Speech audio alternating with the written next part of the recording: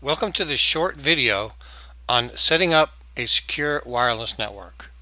If you want to set up a secure wireless network, there are actually only 5 things you need to know. And here they are. The first one, you need to know your router, username, and password. And you can get that simply by looking at the manual that came with the router or looking it up in Google. The next thing you need to know is your router's IP address, the default IP address. You can also look this up in your manual or look it up on Google.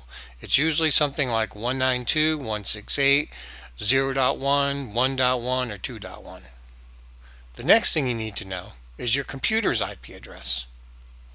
The reason that you need to know your computer's IP address is in order to connect to the web interface from your computer to your router. Your router and the computer need to be on the same network. Okay, so here's an example of a computer and a router that's on the same network. You'll see here that you have 192.168.1, 192.168.1. Okay, if you have a router that's on, say, this network and it breaks, then you go to store and you buy another router and its default IP address is this. You take it home and then your computer is on this network. What's going to happen? You're going to have a router with this IP address and a computer with this IP address. Those two don't match. You're going to type in the IP address like you were told to access the web interface, and nothing's going to happen. So what you're going to have to do is you're going to have to go in and you're going to have to change your computer's IP address. Or you can just simply reboot your computer and it should automatically pick up an IP address from the router. This is a little bit out of the scope of this short video, so I'm not going to get into all that right now. If you want to know more about how to change your computer's IP address, you want to go to this site here, which goes into gory detail about exactly how IP addresses work, how to change your IP address in Windows XP, how to change your IP address in Windows Vista, which is pretty much the same thing as Windows 7. Okay, this whole discussion of IP addresses and subnet masks not matching up and how the whole thing works can get really deep. If you're interested in learning more about that, you can always go to either one of these websites over here.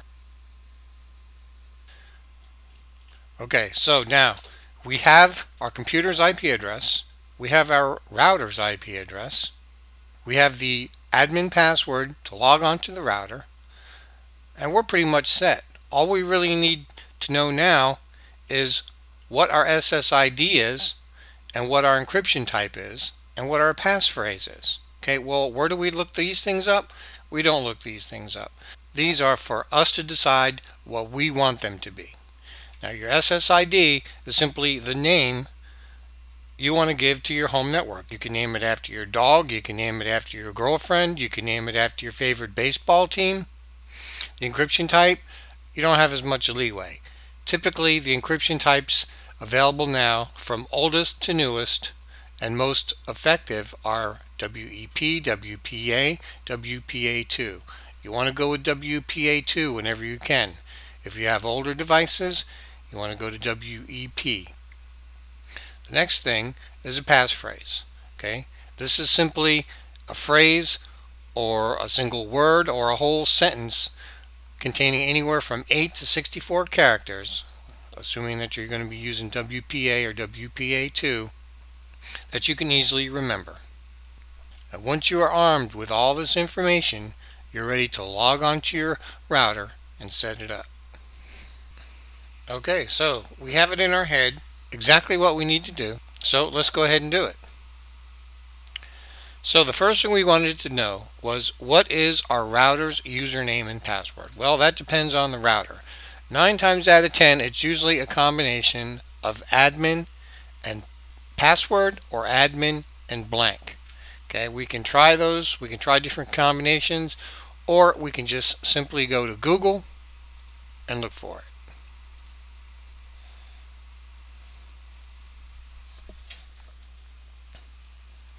So the name of my router is a WNDR 3700, and then I'm going to simply type in default username, and it comes up with exactly what we're looking for on its own. And then we can pretty much pick any of these things that we want. Let's just check this. Okay, it gives us all the information we want right there. Admin, password, default IP address. Let's just check another place. This is a PDF. It's always a good idea to get a PDF download of your manual just in case you lose it, like I did. And you want to go up and you want to say Control F and type in DEFALT password, and as if by magic it finds exactly what we're looking for, and there we have it. Admin, password 192.168.1.1. Okay, so we'll make a mental note of that, and we will now figure out what is our computer's IP address. So what we're going to do is we're going to go to Start, Run, and this is XP. On Windows Vista it'll be a little bit different. We just type in directly into that little field that we have down here. Type in CMD for command line, hit enter, pulls up the command line, and then we say IP CONFIG, and that's pronounced IP config for IP configuration utility. And then what we want is we want the utility to tell us everything it knows. So we go /ALL, hit enter, and there we go. Our IP address on our computer is 192.168.1.101, and the IP address of our router is 192.168.1.1. So does this match up? Does this 192.168.1 match up with this 192.168.1? Yes, it does. If this was a 2 or a 0 in there, we'd be having problems. But it's our lucky day, and we have a computer with an IP address that is on the same network as our router. So what does that mean? That means that we can type in our router's IP address into our web interface and log on to the router with the information that we found. So let's cheat a little bit and just copy this right out of the document and just say go, and there we are. It's asking us to log into the router. And what do we find our user and password to be? Admin password. So let's type in ADMIN PASSWORD, log in,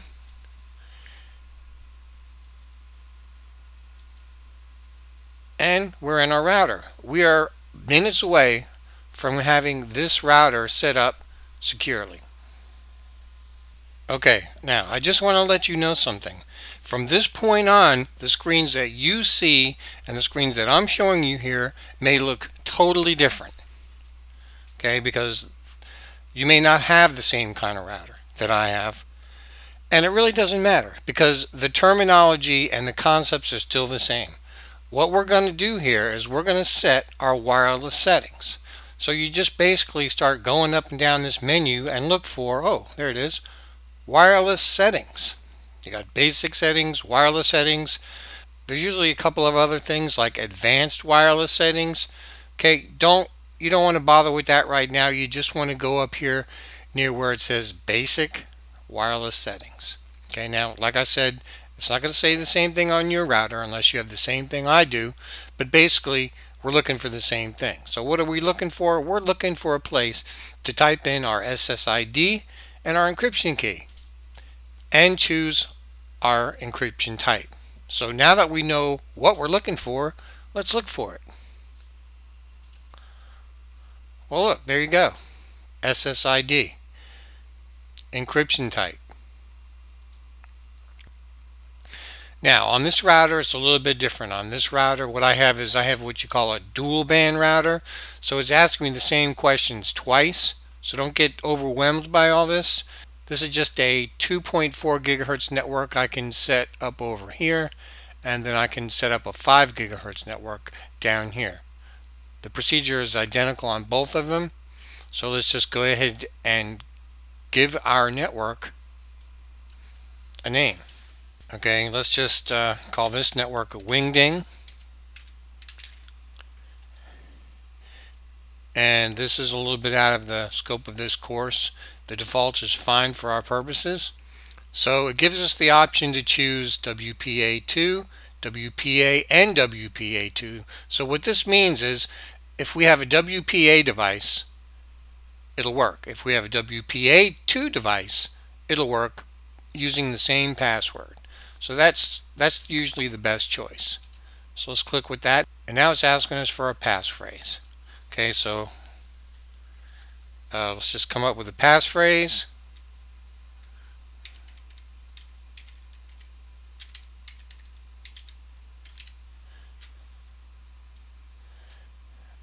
And I'm going to cheat and copy that and use it again. And let's just do the same thing for this network down here, except we're going to call this network Dingaling. So we have wing, ding, and dingaling, same passphrase. Apply. Important.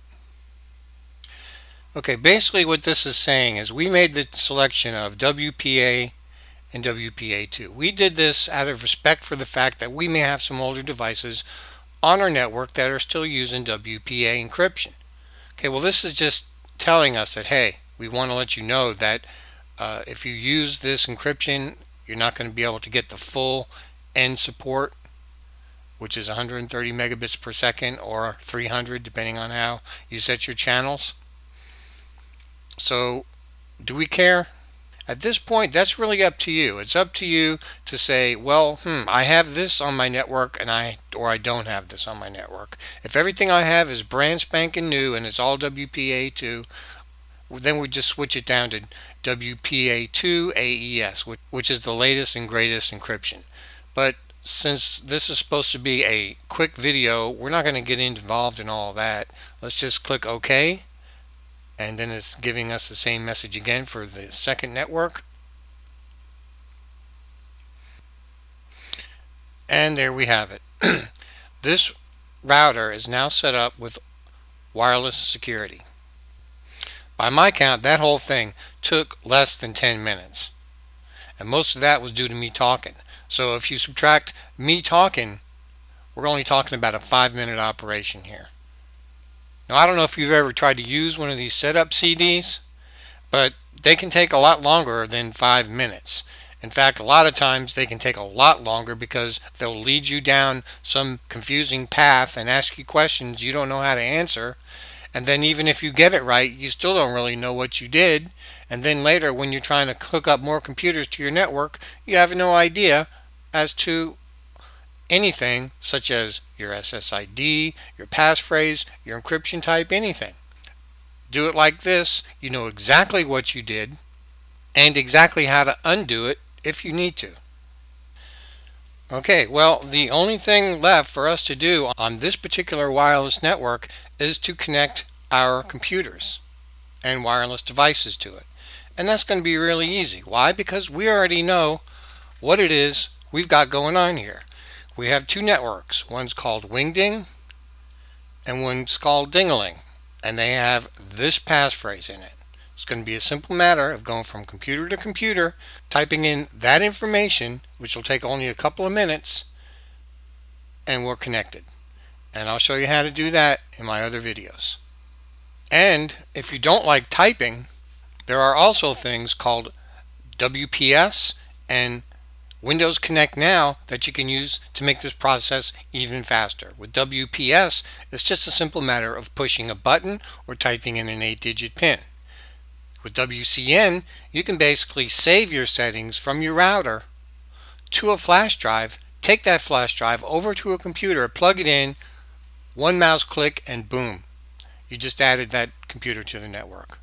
Those are some other things that I cover at this website.